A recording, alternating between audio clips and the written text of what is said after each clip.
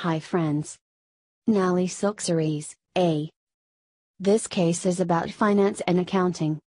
Nalli Silk Sarees Private Limited was a family-owned and operated business that retailed Indian ethnic wear.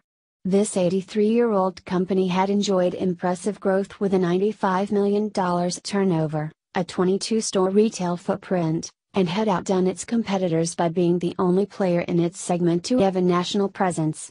Headquartered in Chennai, India, the company built its unique national brand by emphasizing innovation, customer-centric practices, quality and honesty across the store's retail operations.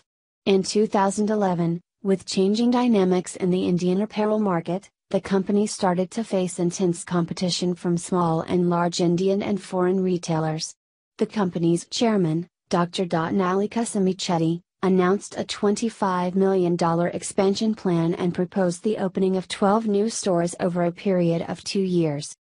Get your Nalli Silk Sarees, A. Case solution at thecasesolutions.com. Thecasesolutions.com is the #1 destination for getting the case studies analyzed. Thanks for watching this video.